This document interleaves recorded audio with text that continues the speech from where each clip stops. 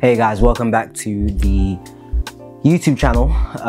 This is going to be a really interesting one, and it's not what you think it is. It's not what you think it is. I know you read the title, but I've got some really deep things to share with you, and if you will stick around, hopefully this message will change your life and change your trajectory as well as to how you're thinking about the current affairs that are happening in today's day and age. And so I'll start by saying this. I've received a few prophecies now regarding the exposure that's been happening in culture, the exposure that's been happening in church, the exposure that's even just been happening in people's lives individually.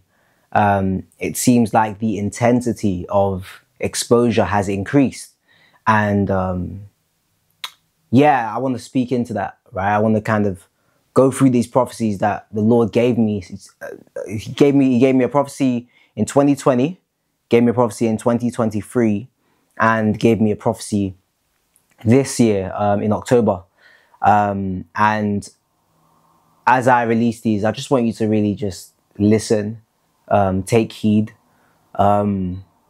because there's a reason for this. There's a much deeper truth behind Diddy and Epstein and Weinstein and I don't even know if I'm saying his name right, and young Philly, and all of these people that you're seeing in the media being exposed for different things, and also in the church, right? All of the leaders and different people who have been getting exposed for different things.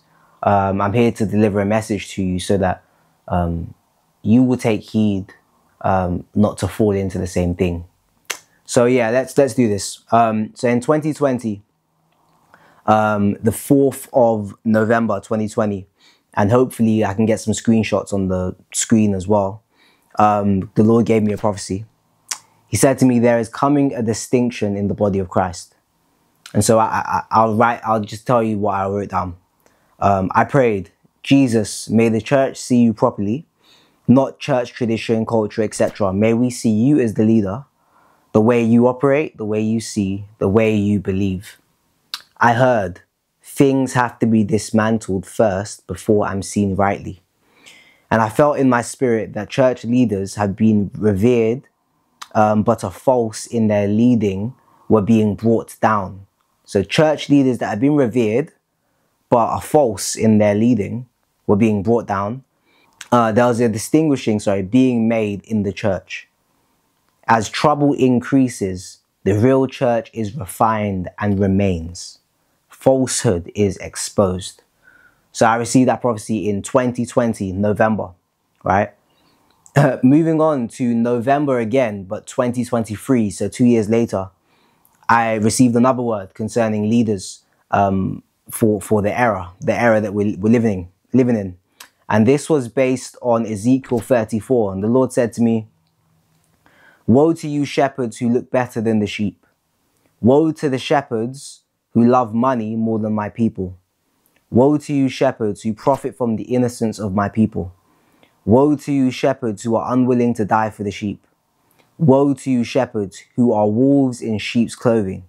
Many of you didn't start like this, but have allowed your desires and lusts of the world to turn you into manipulators and wolves. Did I not call you to serve them? I never called you to be kings over congregations. I called you to be servants. Repent, or I will remove your lampstand. And then he started to explain to me these other things. He said, this is one of the major reasons for the shift in ministry, i.e. the uprising of new fiery ministries on the streets and online and etc. The Spirit said to me that Jesus began to feed people himself and launch them to bridge the gap that has not been stewarded by rogue leaders. This is the reason why many have left churches and changed leadership. So that was the second prophecy. So we had a prophecy in 2020, in November. Had this prophecy in 2023, in November as well. And now there's a final prophecy I say fine, or the Lord may give me another one. But there's a prophecy that just went by in October 1st, 2024, and this was shortly after hearing about the Diddy scandals and things like that. And I was praying. I was really just praying for the world, praying for the church, praying for myself, and just praying that, like, God would keep us and keep us pure and full of integrity. And in that time of prayer, this is what the Lord said to me. He said, "I'm not done yet. 6 more years of shaking and shifting in the church and the world. The church first, the world second. I'm separating the wheat from the chaff. I'm separating the sheep from the goats. I am making the line more clear between good and evil, between light and dark, between my kingdom and the kingdoms of this world. Many things done in secret I am bringing to light. Even the secular world will marvel and horror. I can't believe what I'm hearing. As exposure of wickedness increases, false righteousness will not save. Good deeds will not cover. As the divide becomes more clear, you must pick a side." Wow. And so those are the prophecies that the Lord gave me concerning all the exposure that we've been seeing coming out recently. The Lord gave me a prophecy about that beforehand. And even the things with Diddy and all of these things that are coming out. And now we're seeing young Philly as well being accused and charged of, the different things that he's done concerning women. We're starting to see that, like, God is doing something, and that there is a big window right now open of exposure. God is really separating the wheat from the chaff. Like, he's separating the sheep from the goats, and he's doing it gradually. And why is this important, right? What is the deeper truth behind Diddy and young Philly and Epstein and all these other scandals that, have happened in the world, but also the things that have happened in the church, the fall of some pastors and some leaders, and the false apostles that are being exposed, and all of these different things, right? It's this, right? One of the reasons. So number one, God is creating a remnant. In Joel 2:32, the Bible says this, "And it shall come to pass that whoever calls on the name of the Lord shall be saved. For in Mount Zion and in Jerusalem there shall be deliverance, as the Lord has said, among the remnant who the Lord calls." So we see here that God is saving a remnant, right? And I'll read this as well in the New Testament, in Romans 9:25-27. It says, as he says also in Hosea, "I will call them my people, who were not my people." So that's talking about us. That's talking about the Gentiles, people around the world who aren't originally Jews, right? People who have adopted the Christian faith by faith in Jesus Christ, right? So I'll read that again. "I will call them my people, who were not my people, and her beloved, who was not beloved. And it shall come to pass, in the place where it was said to them, 'You are not my people,' there they shall be called sons of the living God." Isaiah also cries out concerning Israel, "Though the number of the children of Israel be as the sand of the sea, the remnant will be saved." Wow. So we see here, once again, that God is going to save a remnant, right? God is going to save a remnant of people. And so the deeper truth behind this Diddy thing, young Philly, all of these people, is that you ought to check yourself. You ought to check yourself. What side are you on? God is highlighting the darkness in waves for a reason.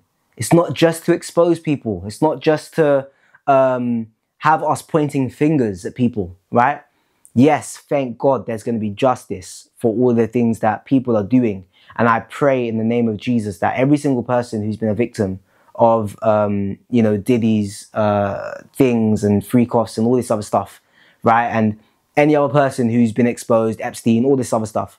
I pray that the victims are comforted. I pray that they're healed, by God, and that those who have done these things get the earthly consequences that are due to them, prison, whatever it is, right?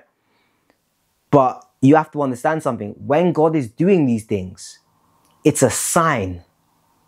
When God moves, it's always a sign, and it's always a sign pointing to something bigger. And the bigger thing here is this, that God is saving a remnant. And the question is like, are you a part of that remnant? Am I a part of that remnant? Are we repenting of our sins daily? Are we exposing our darkness to light every single day? Are we still doing things in the dark that we know we're not supposed to be doing? Have we truly taken the grace of God to be empowered to have power over sin? Or are we indulging in sin even though we have the power of the Holy Spirit to turn away from sins? These are the questions that we should ask ourselves, right? And this is the message, the crux of the message that I have for you today. The deeper truth. The deeper truth is, are you going to be saved? Are you a part of the remnant? Point number 2 of the deeper truth is this. What is done in secret will come to light.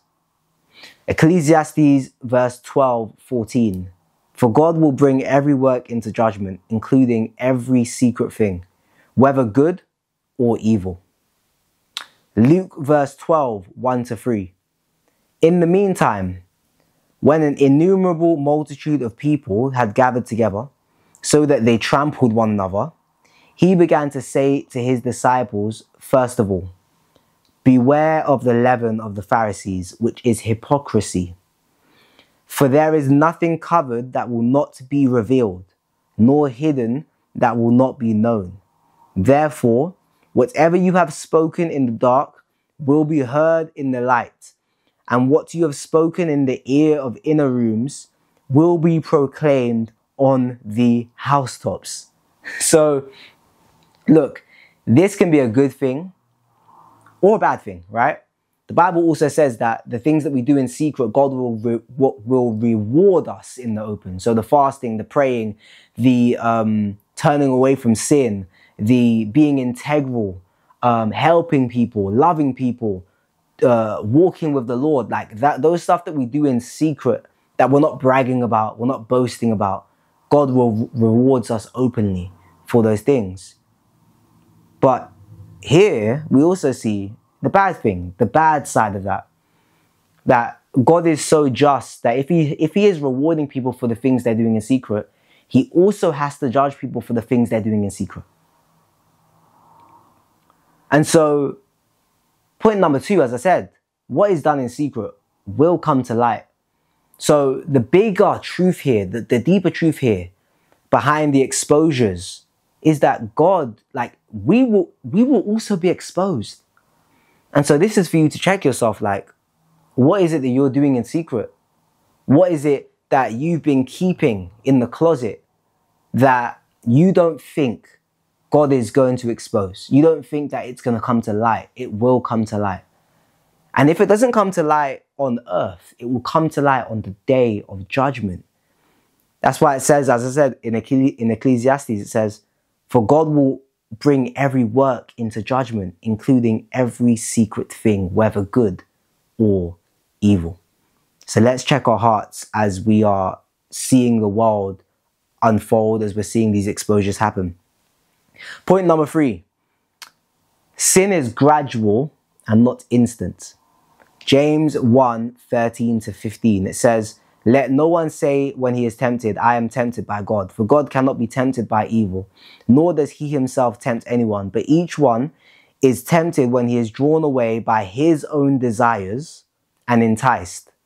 Then, when desire has conceived, it gives birth to sin. And sin, when it is fully grown, gives birth to death, or brings forth death. So I want to submit this as well.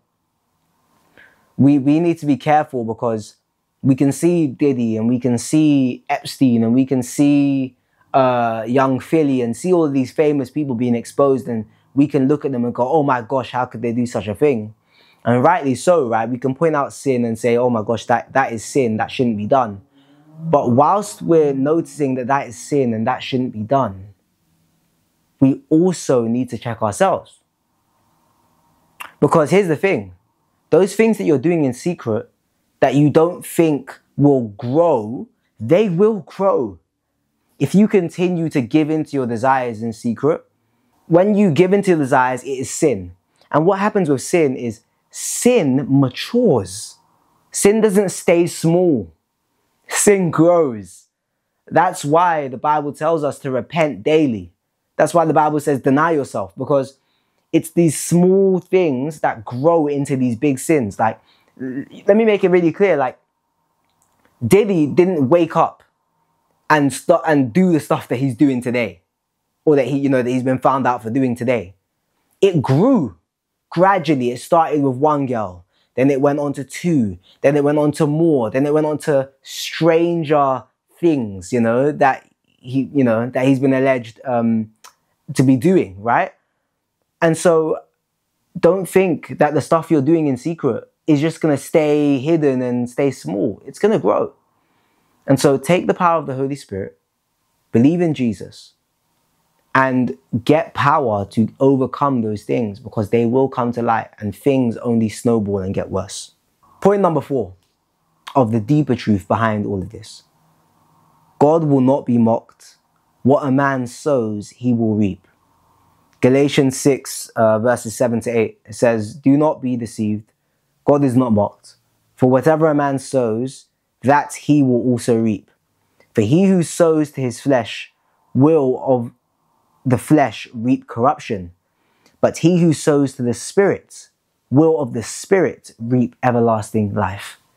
So this scripture is pretty clear. God won't be mocked. God knows our hearts. God knows what we're sowing into for real. He knows what we're doing in private. He knows what we're doing in secret. And the way that he made us to be creatures of habit and creatures of growth. So that means this: if in the dark your habit is to do certain things, that thing is only going to grow and grow and grow in your life until it leaks into the public, until you start doing these things in the open and people catch you doing it. Same way that righteousness done in secret grows publicly.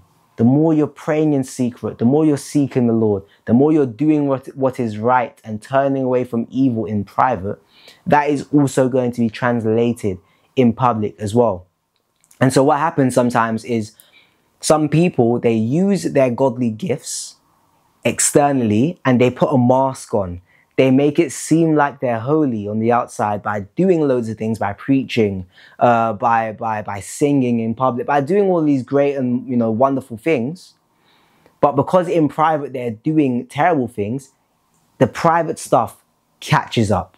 And then we're confused and we're like, oh my gosh, I can't believe this leader was doing this, and this leader was doing this, and this leader was doing that. But it's because in private they've been doing that. In private, they've been practicing it in small ways for years. And then it is caught up with them. So hear me. If God has been prompting you to stop small habits, stop them.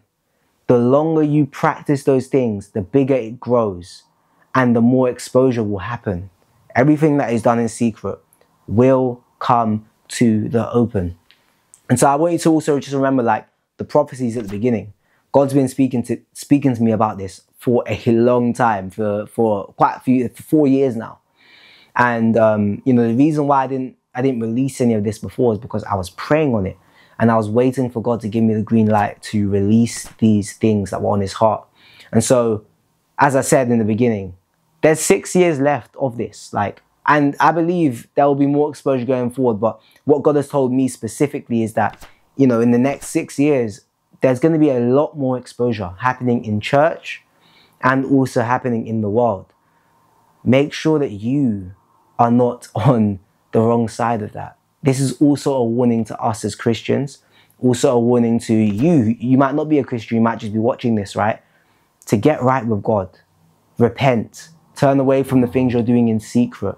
Truly embrace the gospel. Truly embrace the death, burial, and resurrection of Jesus. Truly embrace the power of the Holy Spirit that was given to transform you.